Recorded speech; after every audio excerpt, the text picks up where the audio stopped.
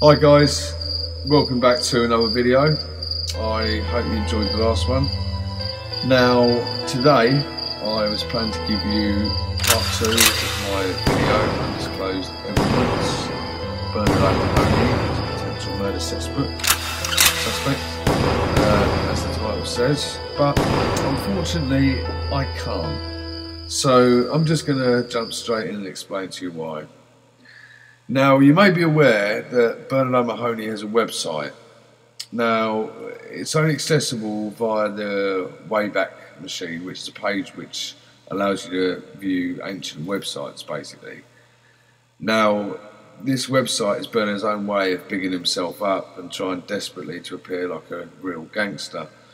The site contains unrelated bullshit, including recordings of phone calls between him and Reggie Cray. You can literally picture Benard licking his arsehole so badly, which is apparent in some of the recordings. And Benard just basically being a Joey mug, doing favours for Reggie whilst he was banged up. He also puts on this pathetic little voice when he speaks to Reggie, which I just found fucking hilarious.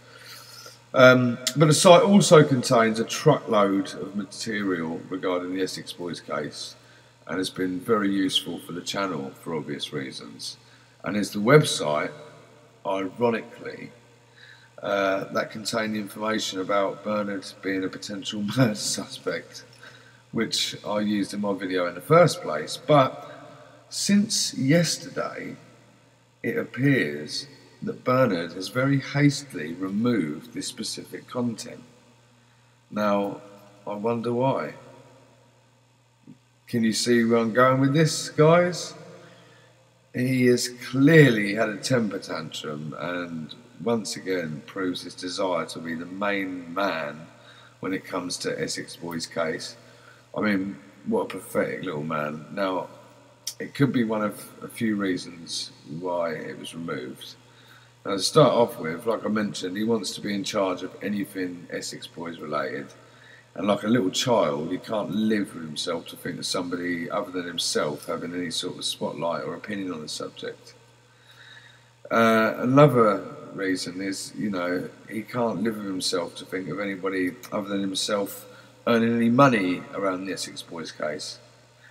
And I must add that I created this channel for reasons other than making money.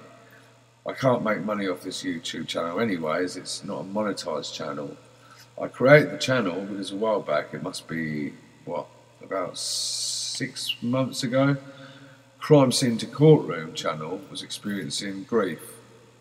And I believe from the same source, Benard. Now, if you're interested in the Essex boys case and you've not yet seen the channel, like I said, it's Crime Scene 2 Courtroom, number 2, but I'll put a link in the description. I strongly suggest, if you follow the case or are interested in the case, I strongly suggest you head over there to that channel, because quite frankly, there's some really outstanding content which has clearly been achieved by a lot of hard work, patience and effort. But anyway, back to where I was. I've been interested in the case since childhood, and I live in Colchester, which is not very far from Rettendon, not very far at all, about 18 miles or so, and literally Mark's Tay, which is the place where Darren Nichols alleges he met Mickey Steele on the night of the murders, is just about a mile out of Colchester. So I've followed the case for a long time. But I was going to explain, about 6 months ago, most of the channel's content, Crime Scene to Courtroom's content, went down, and I was afraid it was going to be closed down permanently, and I wanted to follow in his footsteps and keep the content coming for all of those that are interested. So that's, another reason that, I started the channel. Fortunately, the channel was not closed down, that's Crime Scene to Courtrooms, but I am very interested in the case, so I decided to keep the channel going. That's this channel. So in a nutshell, I had no intention of making any money. I wanted to keep the Essex Boys story alive and share as much content as I could. Obviously Benard O Mahoney has seen it as a threat, hence the potential reason he removed the content, but another very likely version is that Benard O Mahoney is upset because the video I made yesterday and the one I had lined up for today revealed him as a potential murder suspect. Now, the thick twat, if that is the case, shouldn't have put it on his own goddamn website if he was worried about people learning some more detailed truths regarding him and the case.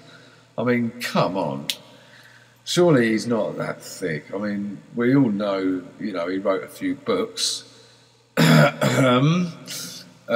Well, actually, I doubt very much that he wrote them, as opposed to having his name slammed on the cover. But anyway, if he is that thick, then I generally feel sorry for him. But hey-ho, life goes on.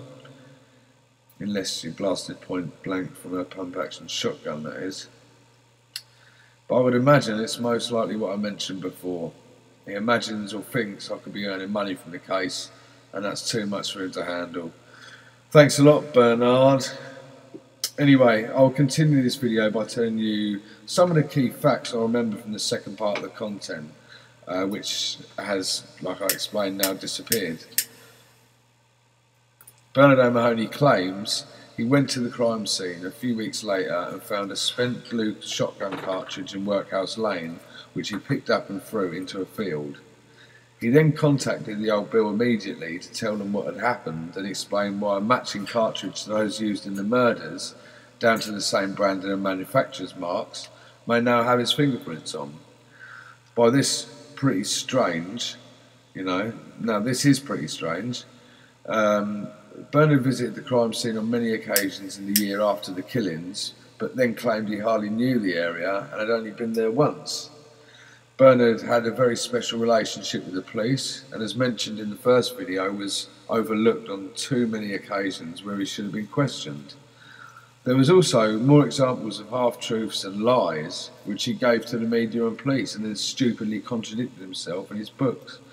But in a nutshell, it explains that Benard O Mahoney was dealt with in an extremely strange and lenient way. What do you think? Let me know in the comments, and I'll know, you know, I'll now let you know what I think regarding Benard O Mahoney and the case. Now, this case is unique and unusual in a number of ways. For example, the almost endless possibilities of what could have happened and who could have done it is fucking crazy. I've never known a case in the UK like it. And obviously, I wasn't there that night, but let's just go over a few pointers regarding O Mahoney. The man had a history of violence. He had a history of weapon offences. He was an ex-soldier who was experienced in handling semi and full automatic weapons. He was experienced in handling shotguns. He was singled out as a grass by Tucker in the weeks leading up to the murder. He was given unprecedented leniency from the police whilst they conducted the murder investigation. He went out of his way to be as involved in the case with the media and the public, giving interviews, telling stories, anything he could possibly do to involve himself with the story. He'd done it. Now, you know, if you knew about the Ian Huntley case, this is a tragic case of the murder of two young schoolgirls years ago in the UK. Now, Ian Huntley, you know, spoke to the press. You know, he was involved in searching for the two girls who he'd actually murdered, and people who have got something to do with it, you know, something to do with a crime, can very often self-associate themselves with the media, with the police, with efforts to find that person, and that's, you know, very much what Benard has done in this case, and also in some regards in the Leah Betts case as well. Now, he could be a potential murder suspect for just one of these examples, but strangely, he never was. Does this mean I think he killed them or had anything to do with the murders? Well, yes, quite frankly. From all the given facts, I believe that he could damn well have had something to do with the murders, from having the potential to pull the trigger himself, to being part of the organisation to the actual fucking murders. Now, I think the fact that he was never investigated properly, this cast a huge element of doubt on his character and his words. Did he have a motive? Yeah, just as much as many others. His life and the safety of his family had been threatened by Tucker and Tate, and I think that alone is reason enough to at least fucking interview the mug. Anyway, I was not there that evening, and it's likely we may never know what happened that night. But to completely write off O'Mahoney as a suspect would be ridiculous. I'm not saying I think categorically he done it. I'm just saying these facts, they're just odd, you know? I mean, what's also ridiculous is the fact that you guys were unable to hear the proper second half of this video, but please don't blame me, blame O'Mahoney. Now, two things before I finish up. Firstly, if Crime Scene to Courtroom is watching this, I would love to reach out to you in some way to discuss properly the problems you had earlier in the year with Benard. If you'd be happy to contact me for a chat, I'll leave my email and a link in the description. Secondly, as I was unable to provide you with the content I wanted, I'm also going to post on the channel today a track I created based on the film Rise of the Foot Soldier. Now, I was just having a laugh. I create and produce music in my spare time for a bit of fun. And yeah, I hope you enjoy it. By the way, it's not suitable for young'uns. And if you haven't seen the new Rise of the Foot Soldier film yet, spoiler alert, it's fucking wank. It is such... I could do a whole video on how shit that film is. Now, the whole Rise of the Foot Soldier, other than the first one, I loved the first one, but the rest of them are just a load of wank in my eyes. Now, this one I was actually looking forward to. It's the first one I was actually, looking forward to going to the cinema, looking forward to going to watch it.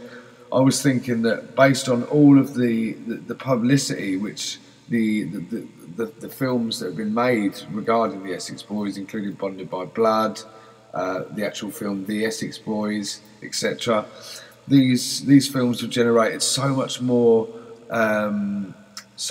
hype around the case and so much more awareness of the case, and I was hoping that because of these reasons they would put so much of the actual truths of the case into the film, and that's just not the case. I mean, it's just, I'm not going to explain it, see it yourself if you want to, but it's just really, really poor film. I'd like to say there's more than 2 or 3 funny things or decent fight scenes, but that's not even the case either. And also the fact that O'Mahoney was played by Vinnie Jones, oh my God, here we go. But I'm not even going to go down that road. Anyway, look, thanks for watching as always, guys. Don't forget to like and subscribe. Stay tuned and stay safe. And don't forget to check out the track I put up. Cheers, guys.